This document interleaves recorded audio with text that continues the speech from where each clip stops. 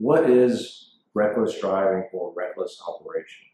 Reckless operation of vehicle is the operation of any motor vehicle, aircraft, vessel, or any other means of conveyance in a criminally negligent or reckless manner.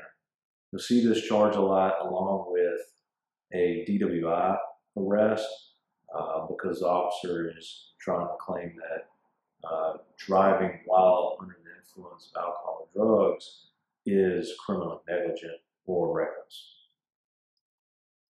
So the penalties for reckless driving, or also known as reckless operation, whoever commits a crime of reckless operation of vehicle shall be fined not more than $200 or in prison for not more than 90 days or both. On a second conviction, the offender shall be fined not less than $25, no more than $500, or in prison for not less than 10 days, no more than 6 months, or both. So on the second conviction, there's a mandatory 10 days.